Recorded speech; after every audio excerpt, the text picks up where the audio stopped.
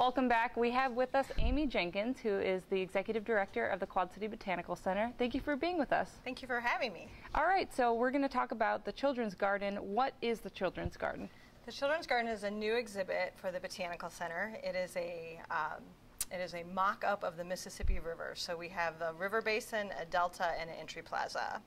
Well, how long have you guys been working on this project? We've been working on the project. It was in the original plans for the building. So when we opened in '98, a children's garden aspect of the facility was included in those plans. So very initial plans prior to 1998. We really started working on it hard and had received some grant funds in 2005. Took a hard look at things and decided it may be a good time to wait and not move forward with that, advancing that project. But then we revisited in 2010, decided it was the right time for us to do some expansion, and went ahead and broke ground on the Children's Garden in 2011. So awesome. So when will it be ready completely? Well, completely or phase one? So let's do phase one first. Sure. Phase one is the river, the delta, and the entry plaza, and we are doing our opening for that on May 14th. So that's the ribbon cutting and celebration of the Rotary Centennial Entry Plaza, and then the next day it opens to the public. So that is May 15th then for the grand opening for the public then? That's correct. Okay, perfect. And so how can people help out with this? We have depended on the community for the Children's Garden from day one. So even in the initial plans, when we did the design work for the Children's Garden, we brought in the community to do kind of like group studies or kind of think tanks, so that we could make sure that we were pulling together a product that the community would be looking for. So we brought in teachers, we brought in kids and their parents, did a lot of brainstorming on what this garden should look like.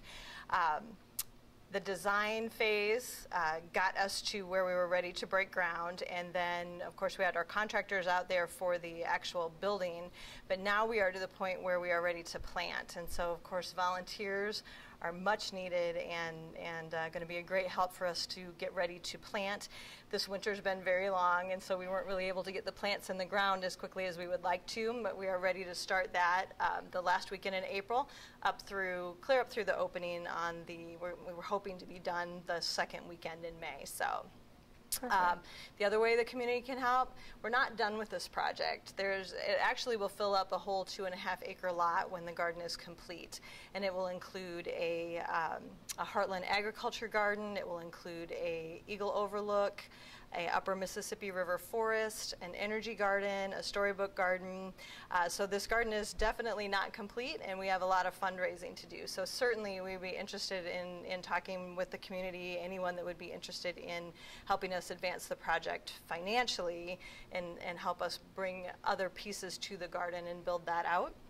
And then, of course, we definitely need the community to come. Like, that would be great for us.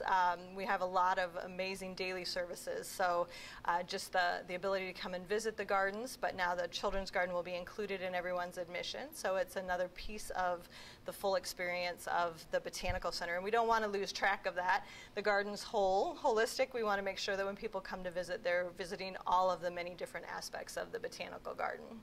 All right, perfect. Well, thank you so much for joining us. Thank you.